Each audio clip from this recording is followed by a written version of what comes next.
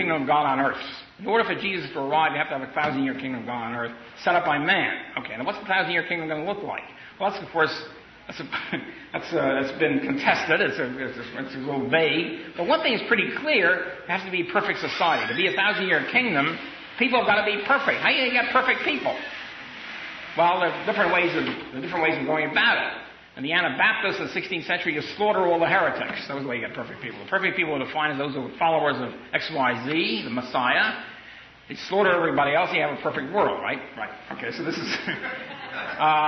the northern Yankees didn't exactly want to slaughter everybody right away because the immediate slaughter was sort of discredited from the 16th century on. What they want to do is to shape everybody else, stamp out sin, fairly gradually. Gradually doesn't mean really gradually. It means like, say, in 50 years. 50 years is always a sort of a big post-millennial thing. In 50 years, we'll set up the kingdom of God on earth. And very early in the game, the Yankees realized in order to do this, they have to turn the government to do it. You can't stamp out sin without government. Of course, the Yankees have always been in favor of government anyway. They were always itching for coercion. It was the Yankees that set up the first public school system in order to teach the kids civics and shape them up and teach them obedience to the state. So they were primed for this anyway, and so they took to this as a duck takes to water. And Yankee evangelical postmillennialism essentially was this: and in order to, first of all, you have to stamp out sin and set up a kingdom. Second of all, if you don't do your best, your damnedest to stamp out sin, you will be damned. You can only achieve salvation by maximizing the occasion for salvation of everybody else. This meant these people were very energetic fanatics because they had to they wanted to be saved themselves. In order to do that, they have to try to save everybody else. If the other people don't like it, you set up the guillotine. You set up the sword and fire. According to the Yankee doctrine, sin was very broadly defined. And essentially, if you remember the old Shadow radio series, anything which might cloud men's minds. So anything which might cloud men's minds so they couldn't achieve salvation has to be stamped out. Sin. The mind clouding was as follows: liquor, demon rum, has to be stamped out. Obviously, liquor can cloud your mind, okay? Whether it's permanent or not is another story. So liquor's got to be stamped out. 2, anything on Sunday except going to church and reading the Bible has got to be stamped out. Any Sabbath activities whatsoever. And Sabbath is often broadly defined as Sunday plus Saturday night to make sure nobody can enjoy themselves ever. And third, the Roman Catholic Church reports as the agent of Satan, the agent of the Antichrist. So these are the 3 major things that have to be stamped out. And the public policy on the state and local level and the federal level of the evangelicals for 100 years is centered on these problems, these questions. On the state and local, on the immigration level, you try to keep out Catholic immigrants. They realize it's unconstitutional to do that, so they try to keep out immigrants, period, or else what they call Christianize the Catholics. Have a public school system, a compulsory education, to force the Catholic kids into the public schools so they can be Christianized. Turn into Protestants. The Catholic adults are considered damned anyway. Who cares about them? You get the kids. So that was on the immigration front. On liquor, of course, you have to stamp out liquor. And the Catholic Church, and Sabbath activities. On slavery was also central because slavery interfered with the salvation of the slave. That was it. The abolitionists had nothing to do with human rights or anything like that. It was essentially a theological point. So, this was their activity of these people for 100 years, so 30 years until the Civil War. Now, of course, in this coalition was first the Whig Party and then particularly the Republican Party, which was founded as an evangelical party. The Republican Party was known throughout the 19th century as the party of great moral ideas, which means stamping out sin, of course. Okay? Using the government to stamp out sin. The Democratic Party was known as the party of personal liberty, which meant they were favorable.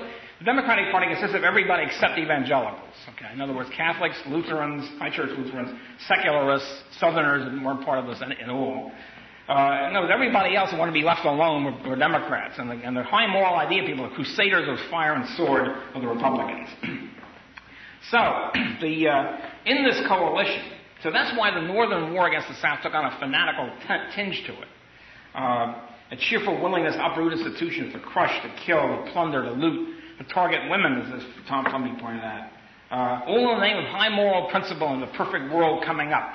That's why they could take the high moral ground, because they're creating a perfect world, the kingdom of God on earth. The communists and their way in the 20th century are quite similar. They thought they were creating a perfect world. Sure, you have to kill 30 million people. I mean, intelligent communists. Yeah. But it's worth it to create the perfect world, a sort of atheist version of the kingdom of God on earth. So, we had then the Yankee fanatics were true Pattersonian humanitarians with a guillotine. Jacobins, Anabaptists, Bolsheviks, the whole bit. All in different forms and doing the same thing. And of course, now we find the reason for the pseudo-biblical phraseology of the Yankee culture, of the Battle Hymn of the Republic, which summed up, it says a really blasphemous Battle Hymn of the Republic, which really sums up the secularized version of sacralized version of secular cause, of making a purely secular cause into a holy crusade. It's a perfect evangelical doctrine, Puritan doctrine. So the modern left liberal historians put this in a slightly different way. Take, for example, the eminent abolitionist historian of the Civil War, James McPherson. Somebody mentioned him today too. McPherson, in a recent book review, he uses the Isaiah Berlin phony distinction between negative liberty and positive liberty.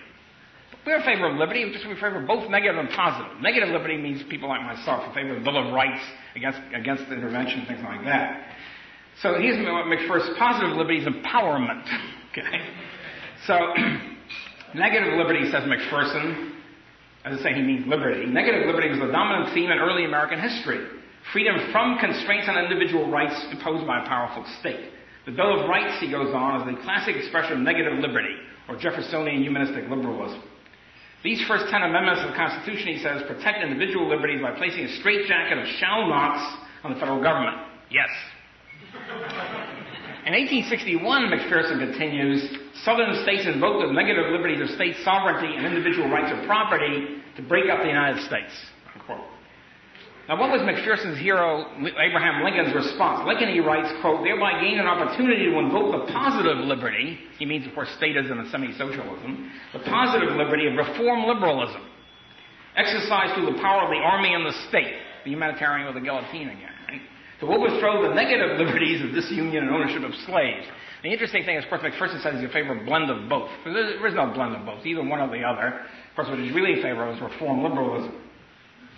Another new model army at work. The Union Army is another new model army. So this is, because it seems to me pretty clear, the more the reform liberalism empowers one group, the more you're interfering with the so-called negative liberties of another group. It should be mentioned, by the way, that slavery the southern United States was the only place in the Western Hemisphere where slavery was abolished by the terrible swift sword. Every other place in the Western Hemisphere was abolished peacefully by peaceful compensation of the slaveholders. This includes the West Indies and Brazil and every place else. So we did not need a civil war, a terrible, monstrous war to get rid of slavery. But we needed it if we wanted to have the Puritan millennialists at work, imposing a kingdom of God on earth by fire and sword and plunder. Okay, in the Republican Party, in this mighty coalition, we're more or less dedicated to this triad. There were different parts of the coalition, different people stressing different things. At the fateful Republican convention of 1860, for example, the major candidates for president were the two veteran abolitionists, William Seward of New York and Salmon P. Chase of Ohio. Seward, however, was distrusted by the anti-Catholic hotheads. He wasn't anti-Catholic; he was almost pro-Catholic. So he was distrusted by everybody else. So that killed him off. Chase, on the other hand, was very happy to play along with the anti-Catholic know-nothings. He loved them. On the other hand, he meant he would lose any kind of sort of moderate German Lutheran vote. So he was distrusted by the Sewardites. So they knocked each other off, and a dark horse was nominated, Abraham Lincoln.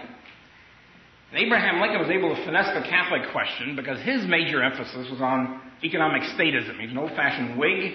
His big shtick was high tariffs, partnership of government and industry, subsidies to big railroads, public works, all the rest of it, sort of a proto-New Dealer. So he was the compromise candidate because the other people didn't care that much about the economic stuff. They were willing to go along with it. Abraham Lincoln, who was Lincoln, by the way? The idea was a rail splitter. It's sort of like Bill Clinton being a heroic figure or something like that.